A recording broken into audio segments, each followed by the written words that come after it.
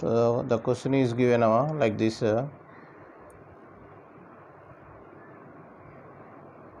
Okay, root 3 plus 1 whole to the power of x plus 1 whole square plus root 2 minus 1 whole to the power of x plus 1 whole square equal to 2.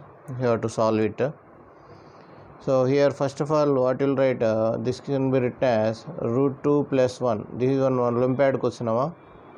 X plus 1 whole square plus this can be written as 1 by root 2 plus 1 whole to the power of x plus 1 whole square, okay, is equal to 2. So let we will take root 2 plus 1 whole to the power of x plus 1 whole square is equal to t. Then what will get here, t plus 1 by t is equal to 2.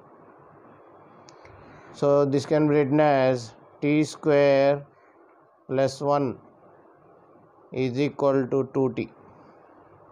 So t square minus 2t plus 1 equal to 0. So this can be written as t minus 1 whole square equal to 0, a plus b whole square. So this can be written as t is equal to 1 now.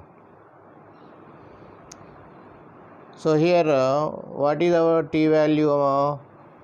T value are having root 2 plus 1 whole to the power of x plus 1 whole square.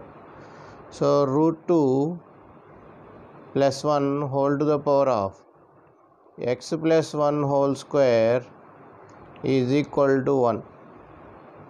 So here if you want to make the power value, this value equal to 1, the power should be 0.